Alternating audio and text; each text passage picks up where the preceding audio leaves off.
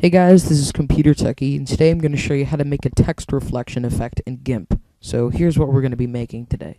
Something similar to that. So what you want to do is go ahead and open up GIMP first.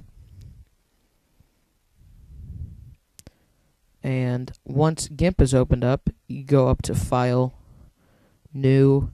It doesn't matter what the dimensions are, but you can go ahead and click OK if you want to.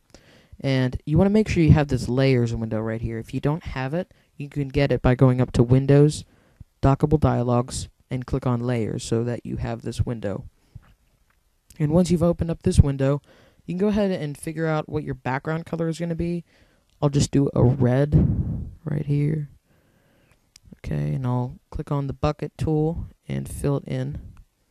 And once you've filled in your background, go up to this A right here. This is the text tool. And draw a big rectangle so you can type in your text. And I'll just type in CT. You probably can't see it, so I'll change the color to a white. Okay. And I'll change my font to my usual font. Hold on a second.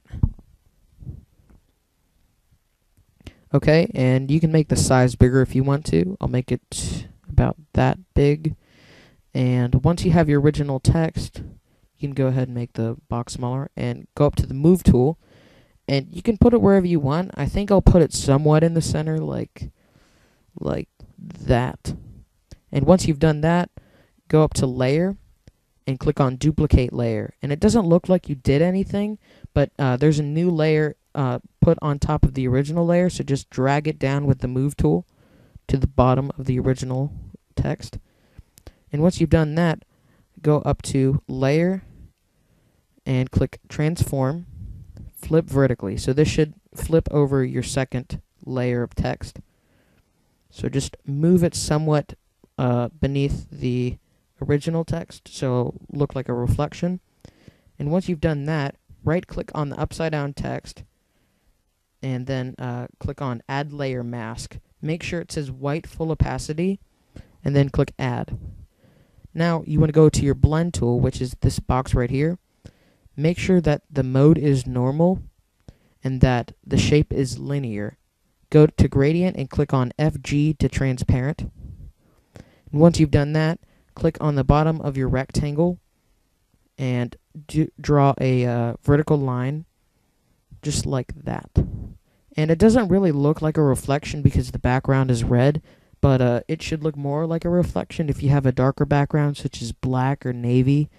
As you could see from the original picture I showed you in the beginning of this video, it looks a lot better with the black background. But so once you've done that, that's really all you have to do. You can go ahead and save it once you're finished editing it. You can go up to File and go down to Save As.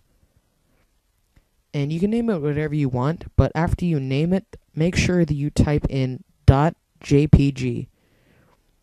I'll save it onto my desktop. Click Save. Click on Export.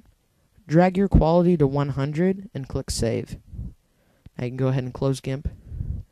And here's what it looks like in the end. And I'll show you the other picture too. See, like the darker background looks much better than the red background. But that's it. If you have any questions, go ahead and send me a message or leave me a comment. I'd really like to know what you have to say. Thanks.